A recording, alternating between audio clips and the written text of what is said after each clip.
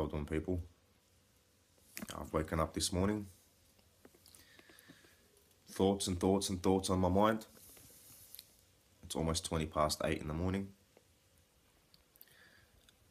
I've just captured some footage of a swastika and some KKK graffiti.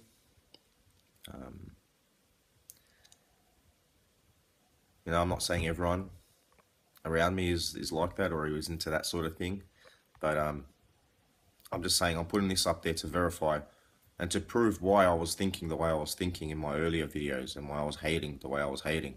I've been isolated for so long by myself with all these people attacking me for years. So I'm not going to apologize for the mistakes that I made, which I already tried doing online to certain people. And you know what? Fuck it.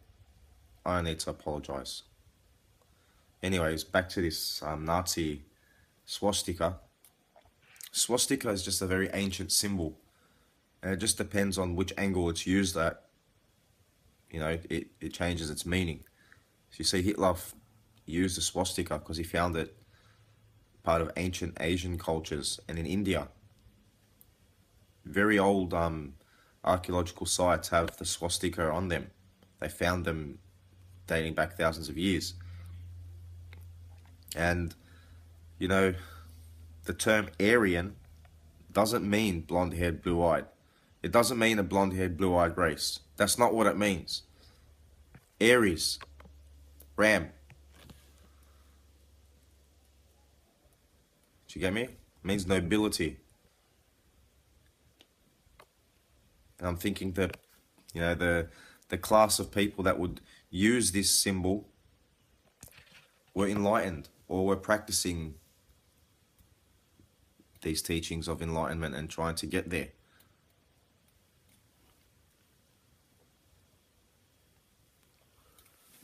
So it's got nothing to do with blonde hair, blue-eyed, and racial purity or ethnic purity or whatever the hell. I mean, these crazy eugenicists come up with. Don't make sense. And I've also been in my previous videos been saying how I've been drugged and whatnot. Well, I've come to realize after doing some heavy research that those directed energy weapons also, they hit your central nervous system, they hit your core in your brain, and they slowly burn your brain from the inside. Pretty much cooking your brain. If people want to see the state that DMX is in, that rapper, it's just fucking sad. All these good people fighting the establishment, and they just end up wasted in the eyes of all these people, and people don't even know the truth.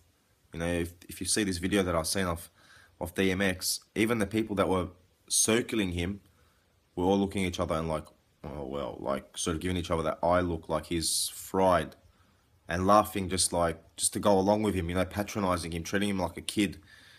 You could tell all those people were around him just like fucking parasites, just sucking money off him and fame because he's got such a worldwide known name. You've seen the same thing happen with Tupac. See, all these people, they just get carried away with themselves. They're so dead set on fighting, and they think that they're around their own people and that they're safe. That's fucking bullshit. You couldn't be more unsafe around your own people than around the enemy. Because they are the enemy. They've been bought off. They've been paid. They've flipped sides. They've turned their back on the order. They're fucking scum. That's what they are. They're fucking scum. Alright, because I'm Arab. I've got Arab heritage. I'm very hot-tempered.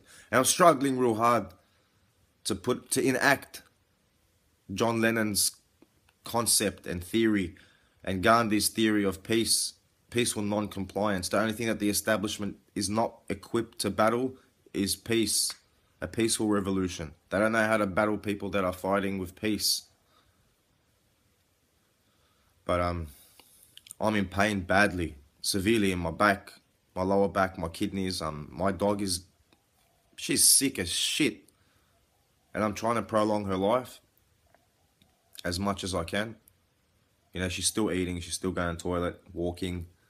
So it's not the end yet. But anyway,